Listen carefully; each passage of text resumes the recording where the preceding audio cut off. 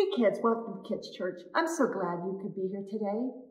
Before we jump into our lesson this week, I have a question for you. What does it look like to hold a grudge? Right, maybe you've been mean to them or you want to get back at them. And why do we like to hold grudges? Yeah, sometimes it feels good to stay angry at someone, and choosing to forgive seems like no fun. Well, in today's lesson, we're going to learn an important story about grudges and forgiveness. Jesus tells a story about a king and a crazy thing he did for a servant. That's a lesson for us all. But before we get into that, let's stand and sing a song together.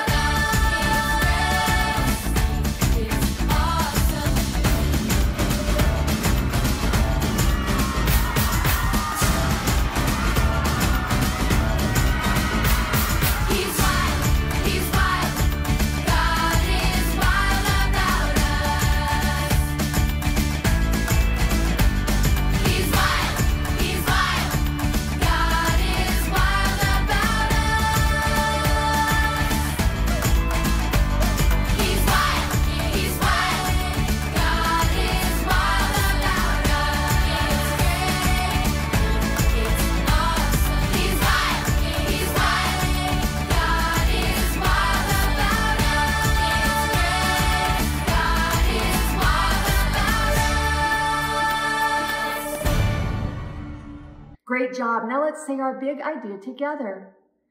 Make it a habit to be forgiving. Let's get ready for our lesson. Hey kids, what do you do when somebody hurts your feelings? Do you scream and stomp your feet? Or do you try to hurt them back?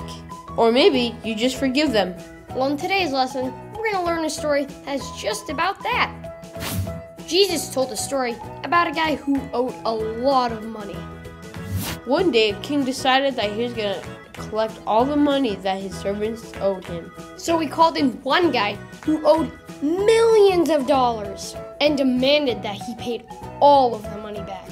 The servant didn't have any money to get to the king, and at first, that made the king pretty mad. He told his servant he was going to sell him and his whole family to make up the money he owed. The servant begged and got more than he expected. When the king said he was going to sell his family, he fell on his knees and begged for more time to pay his money. The king felt bad for him, so he did something really unexpected. He told the man he didn't have to pay him back at all, that his debt was forgiven. But then the servant wouldn't forgive even a small debt. Right when the servant left the king, he went out and found a guy that owed him money and demanded that the guy paid him immediately. The man fell to his knees and begged for more time to pay his debt, but the servant wouldn't give it to him. He had him arrested and put in prison till he could pay him back. Some people saw this happen and rushed to tell the king about it, and it made him so angry. So the king called the servant and had him thrown in prison until he could pay back the millions of dollars he owed. All because he did forgive someone else. So kids, what can we learn from this? We should make a habit of forgiving, because we've been forgiven. The king forgave a big debt, but Jesus forgave an even bigger debt. It's the debt of all the bad things that we do that get in the way of our relationship with God. And because Jesus forgave us, we should forgive others. Memory verse. Forgive not 7 times, but 70 times 7. So kids, next time somebody hurts your feelings, don't be like that silly servant that wouldn't forgive. Remember what Jesus did for you, and always be willing to forgive others. So what did we learn from the video today? Let's review. What did the king decide to do? Collect all of his debts. And what did the servant do once he was forgiven a huge debt? He demanded a small debt from someone else. True or false? We should forgive because Jesus forgives us. True. Jesus didn't tell this story because he cared about money.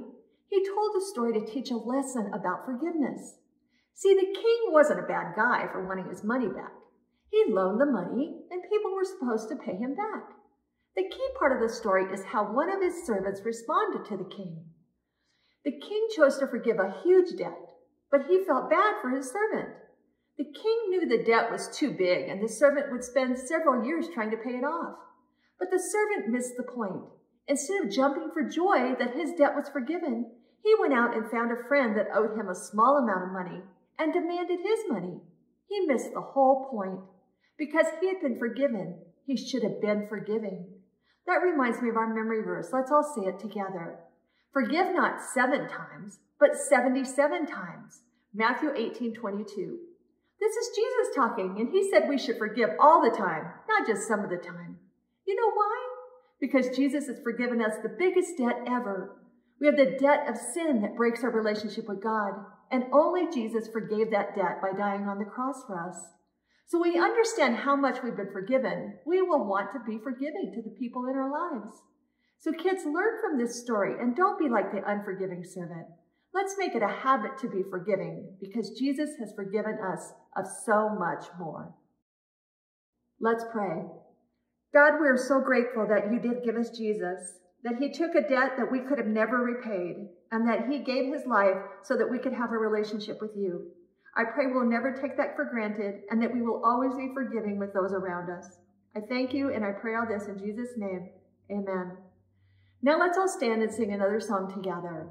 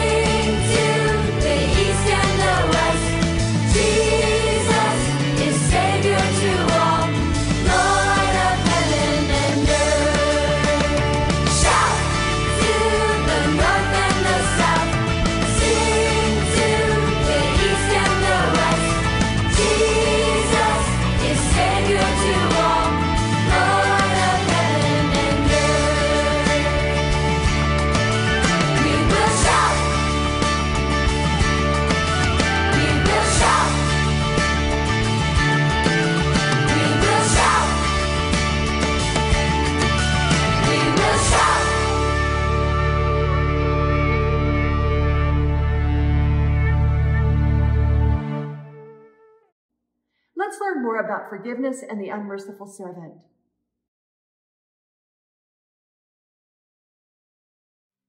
Every year, there were debts to be paid. Many citizens owed the king money, and today was the day he required payment. The king called in his first servant, a servant who owed him 10,000 bags of gold. "You owe me a great sum of money," the king said, "and today I demand that you pay every last coin." The servant had indeed borrowed a great deal of money from the king, but he knew it was impossible to repay what he owed. "We barely have what we have to get by," he said fearfully as he glanced back at his family. "I have no way to repay you, Your Majesty." The king was very unhappy. He motioned to his guard, "Since he is unable to pay, I command that he, his wife, and his children be sold off as slaves, and sell all of his possessions too." With that, the servant fell to his knees and begged the king, "Please be patient with me, and I will find some way to pay you back." This act of extreme desperation and humility moved the king to compassion. His expression quickly turned from anger to mercy as he declared, "I forgive you every last coin you owe me." The king promptly canceled the servant's debt and commanded that the entire family be set free. In light of this great act of mercy, you would think that this servant would himself deal mercifully with others. However, when he remembered that his fellow servant owed him a very small amount of money, he showed no pity at all. Instead, the shameless servant hunted down the man in order to force him to pay his debt. When he saw his fellow servant, he grabbed him by the throat, saying, "Pay me back the money you owe me." The servant dropped to his knees and begged him, "Please be patient with me and I will find some way to pay you back." But the ungrateful servant refused to show mercy and had the man thrown into prison until he could come up with the money he owed.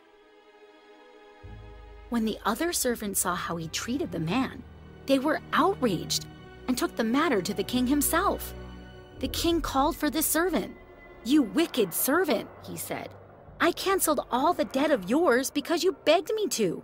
Shouldn't you have done the same for your fellow servant?" With that, the king commanded that he be thrown into jail and tortured until he could pay off every last penny. Okay, let's all say the big idea together one last time. Make it a habit to be forgiving. Now let's all stand and sing one last song together.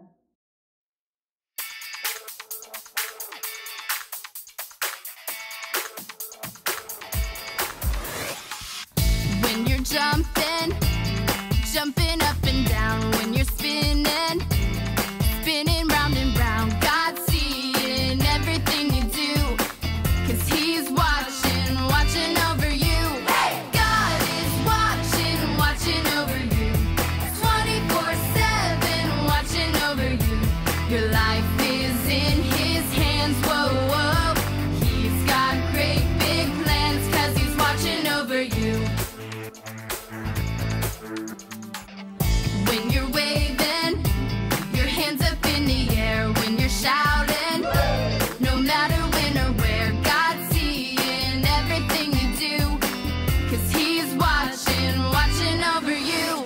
God is watching over you, 24/7 watching over you. Your life is in His hands, whoa, whoa. He's got great big plans, 'cause He's watching over you.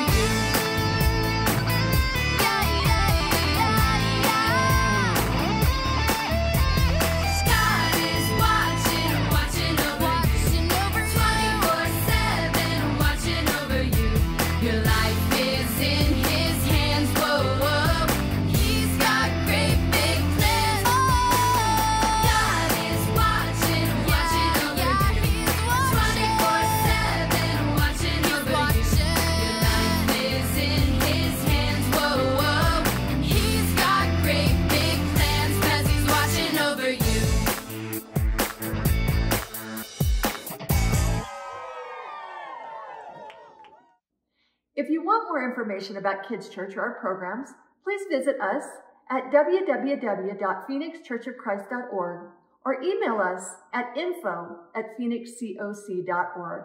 See you next week.